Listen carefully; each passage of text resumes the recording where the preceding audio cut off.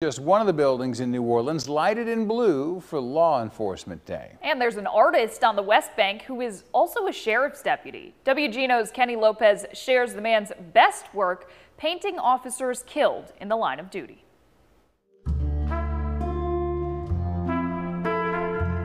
First and foremost, I always gain permission to paint the fallen deputy. Then once I'm finished, I try to meet with the family before the service. That way I can present the painting to them and have it on display at the service.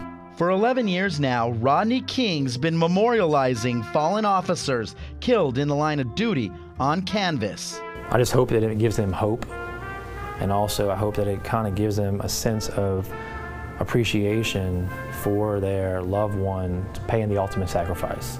It's always emotional when Rodney gives the paintings to the grieving families. A lot of tears, a lot of thanks, a lot of hugs. I was actually in the mortuary business for 10 years, and just embalming people, it's kind of the same idea, because you're trying to memorialize them, I guess regenerate their essence and their soul onto a canvas. For him, it's even more personal. I'm a deputy sheriff in Plaquemines Parish, and it could happen in the blink of an eye for me, on a traffic stop, on a call. Rodney's now branched out with his art, having his first ever art gala this Saturday night at the Stained Glass Wine House in Gretna. When we found out about Rodney, we knew that that's something we wanted to do because it's near and dear to our heart, being a first responder who also wants to have a creative outlet for their passions. And it's absolutely beautiful what he does.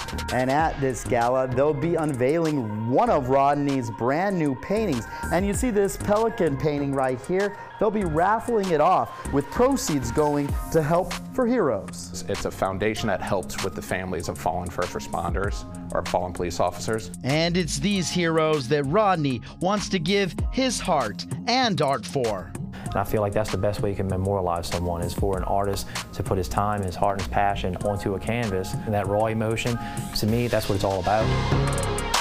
Kenny Lopez, WGNO News. In St. Charles Parish,